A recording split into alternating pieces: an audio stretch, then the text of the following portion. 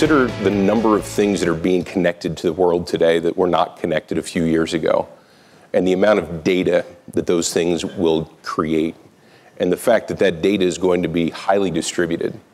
What we see at Cisco is a market that's in transition from a world where wherever your data was generated, pulling it all back to a central data center was feasible, if not the best approach, to a world where there's going to be so much data that's created so far out at the edge of your enterprise that pulling it all back to a central place is just not going to be possible.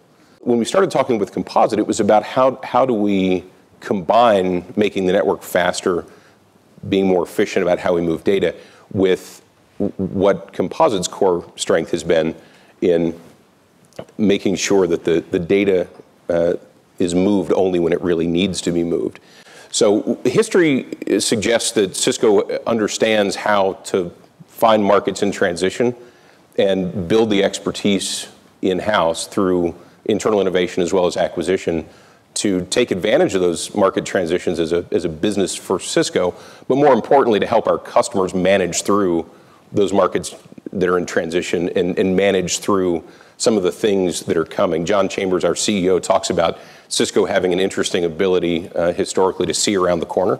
Bringing together the applications and the infrastructure is something that's increasingly important as Cisco's customers talk to us about what they need from us as an infrastructure company. And we believe that Composite helps us build a platform that sits in between the applications and the infrastructure and facilitates some very important connections. We created a business unit called the Data Virtualization business unit with Jim Green as the general manager. And so the entire Composite business, save quota carrying sales, is now part of a business unit within Cisco. So the entire Composite team stays together. They continue to innovate in the way that they innovated as an independent company.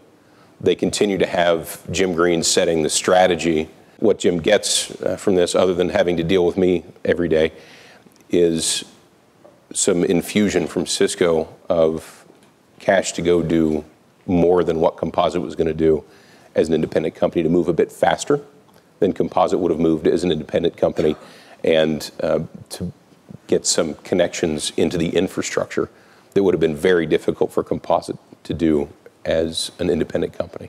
With that, let me invite Jim Green, who's the general manager for our Data Virtualization business unit and Composite CEO, to come up.